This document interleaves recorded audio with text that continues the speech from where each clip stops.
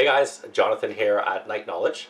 Before I get into today's video, which is how to quickly teach you how to play Near and Far, one of my favorite games, I want to talk about a question that I saw on the board game Reddit earlier this week.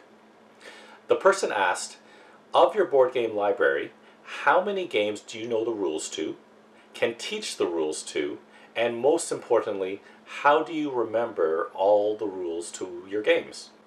For me to answer that question, I need to tell you a little bit about my background. My family, specifically my siblings, we're apparently a group of writers.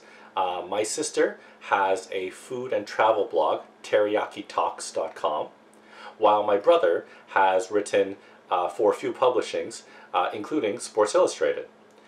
Myself, I've been blogging for 15 plus years, but specifically work-wise, I'm a technical writer. I write training scripts and I write procedures for my company.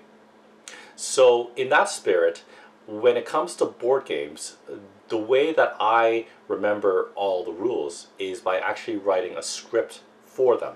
And I store them all on my board game binder. The reason why I bring this up is because starting today, after today's video, you're going to see on my blog, nightknowledge.com, I'm going to have the actual scripts that you can read to teach your friends. Because sometimes watching a video, no matter how good it is, it's still hard to teach people. So these are the scripts that I use whenever I have to teach my friends how to play a specific game. And I hope they help you out. Basically, I'm going to do it for Near and Far. I'm going to do it for the previous games that I've had videos on. And all future videos, I'm going to have the training scripts that you'll be able to find on my blog. Once again, that is nightknowledge.com. But just a little thing I wanted to show to you today. But let's get into the video.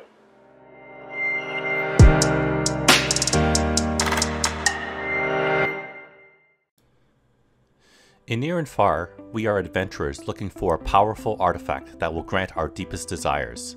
We do this by obtaining the most journey points by the end of the game.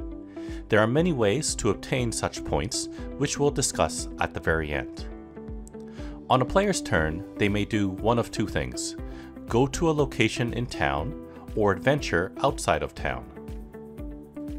In town, there are a few different places a player may go to.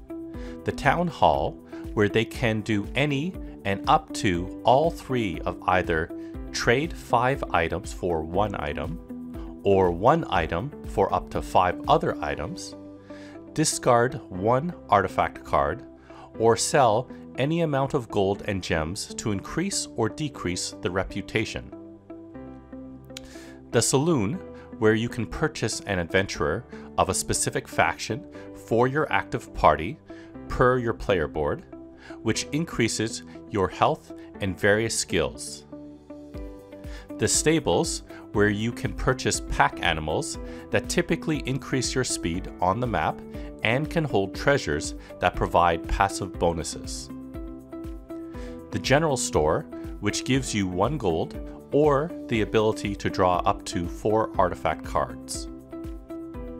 The farm, where you gain 1 food per skill symbol among your active party members, treasures, and purchased artifacts, which we'll call ATP. The Mystic, where you draw 1 treasure card if you own at least 1 pack animal.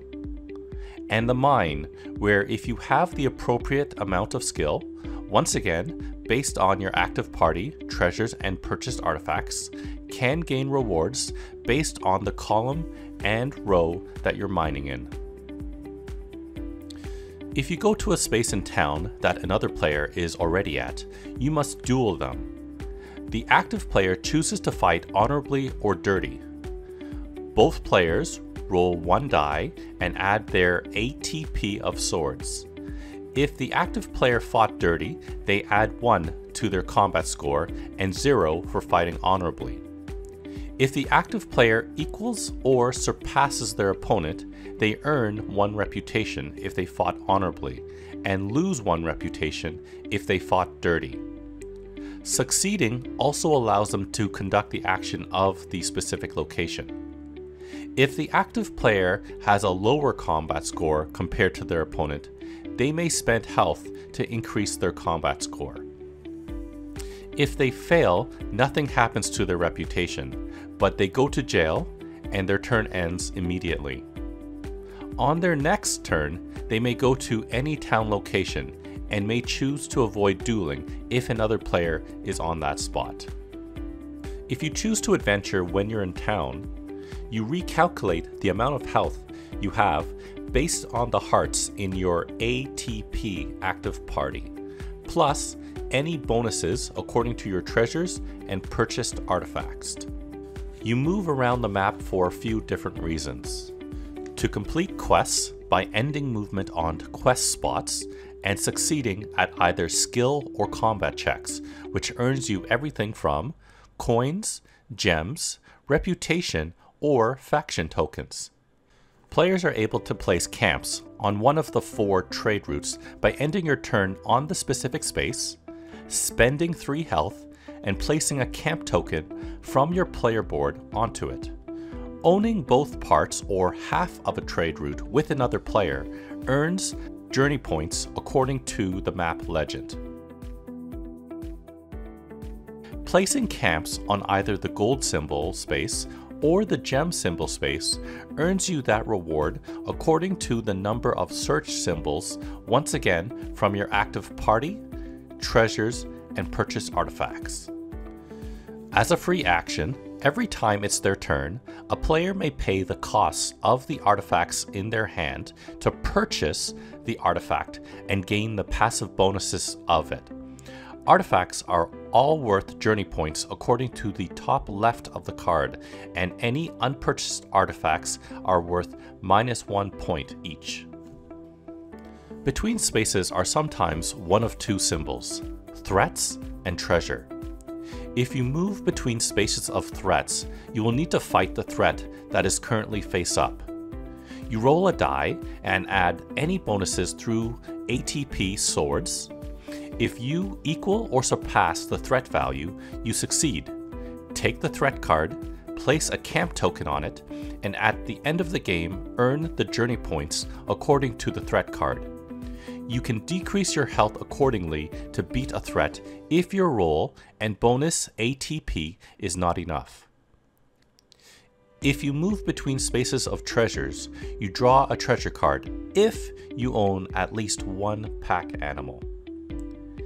If at any time camps are on both sides of a threat or treasure, it becomes inactive. Whenever you leave a space that you didn't start your turn on, you must pay 1 health. The benefit of placing camps is when you leave a space that you didn't start on that has a camp, it doesn't cost you health, whether you own the camp or is another player's. The end of the game is triggered when the first person uses their last camp token. At this point, any remaining players to the right of the player with the first player token takes their turn. Camp tokens are used in 3 different ways: placing camps, as discussed previously on the map, after defeating threats, and by mining in town. At the end of the game, players calculate points in these ways: 1 point per camp token used, through their trade routes, the journey point value of their purchased and unpurchased artifacts, the value of their threats.